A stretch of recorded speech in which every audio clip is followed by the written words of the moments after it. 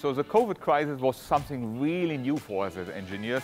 We are used to operate the aircraft every day. We are used that overnight we have to check the aircraft, in the morning they are flown.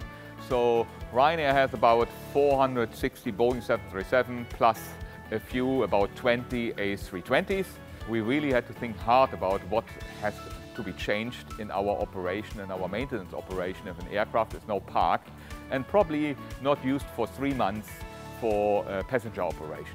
If you come into a lockdown like COVID-19, actually you can't park your aircraft like a car at the side of the street and then leave it there for 3 months when you go on holidays.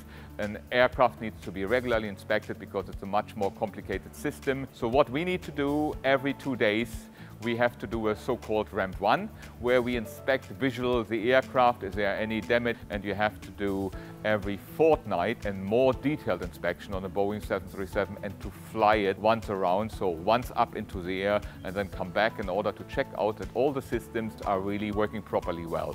Important for the passengers obviously is that the cabin is clean, so therefore we installed on our aircraft HEPA filters, which are approved to filter COVID viruses out of the air.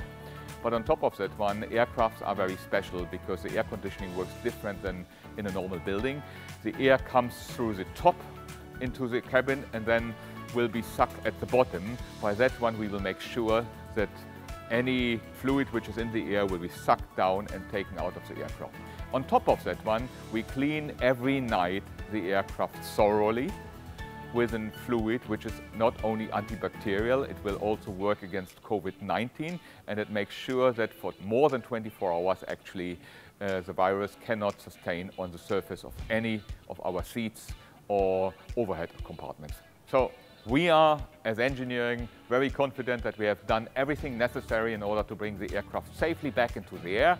We have done a very detailed safety risk assessment, which allows us to understand that we covered and catered for any issues.